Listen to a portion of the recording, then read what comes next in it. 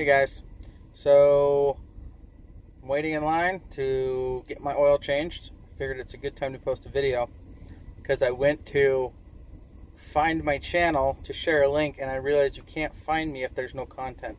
So this will be the first video, and so I'll tell you about a call I ran this morning. So the call was, we've got an indoor fan coil that's being noisy. Now this is a 8-ton ducted unit, and the model is PEFY P96NMHSU-E. I'll post a picture of that.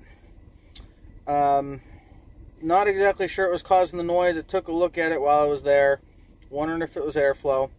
If you've ever wondered how the airflow in these indoor fan coils work, there's basically two ways that's set. Number one, there's a dip switch, or a set of dip switches inside the unit in the board that is going to select a static pressure range. And then based off of that static pressure range, what you end up with are different fan curves. So if your fan is at a certain static pressure on the low fan speed or middle or high, that selects your fan curve. And then the static pressure it hits in that range will dictate the airflow. And so, great deal. And these 6 and 8 tons, these ducted units, they actually have full-blown inverter boards inside the unit running these blowers. I think it's a 1-horse motor with a fully integrated inverter board. It's pretty cool. But will the low airflow hurt them? No, I could put a piece of cardboard instead of the filter, and it would run high static.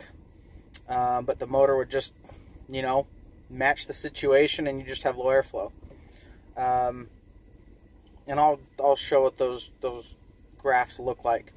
But the reason I started thinking about that is I found some cute pieces of paper that had been taped over a bunch of the registers, which I promptly ripped down. But low airflow will never cause these units issues on the inside. What you'll end up with is you'll end up with the motors backing off. You lose airflow. The LEVs are then going to automatically track that airflow, and if it's flowing too much refrigerant, you lose the airflow, you're going to lose your superheat.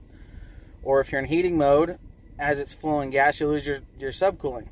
And so the LEVs start to back off as well. And so you're not going to freeze the unit up, you're not going to kill the motor. It's not like an ECM motor where you're going to, blow that little resistor. What you're going to do is lose capacity. And so if you have a clogged filter or you block off a bunch of registers on an 8-ton unit, you may only get 5 tons out of it. Which is interesting because I've seen buildings with slightly oversized units and they have filthy filters and they don't even realize it. They may have a 3-ton in a space where they need a 1.5 ton. It's still holding temperature just fine. They just have really, really poor airflow, but these units can handle that really well.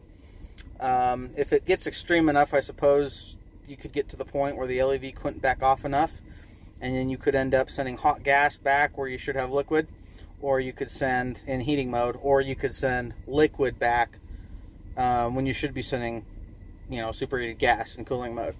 And in that case, then you can mess things up if it gets extreme enough. But